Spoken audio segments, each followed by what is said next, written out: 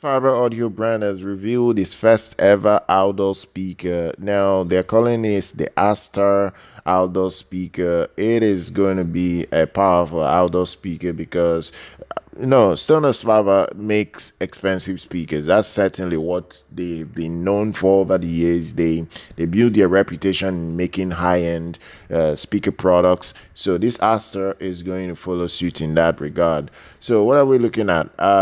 It is going to have a very unique look to it. It comes in a black or white finish. That's quite nice. I just like the look, especially the white finish. The white finish is fantastic. The other thing again is that it's going to have the ability to be mounted on the wall. If you want to mount it on the wall, you're good with this model. So the other thing again is that you can use it in public spaces, even if you don't want to use it in your house, like the outdoor of your house. You can use it in a restaurant, hotels, museum, in public spaces in general. It's going to work very well. So let's see what you can expect with this unit, even just for the way it looks and the way it will perform. The other thing again is that it's coming with two symmetrically positioned passive radiators that will enable it to deliver very good bass performance, and it's going to have the ability to be tilted in such a way that it presents a much more 3D like sound for anybody that's listening to it. And it is water resistant to a certain extent. And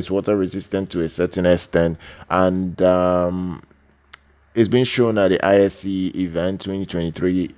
Look, it's not too cheap, but when you compare it to what's out there, from other brands, it still makes a little bit of sense. So the price tag is £375. If you want to buy it in the United States, it's $450. That's what you will be able to pay for this Aster speaker.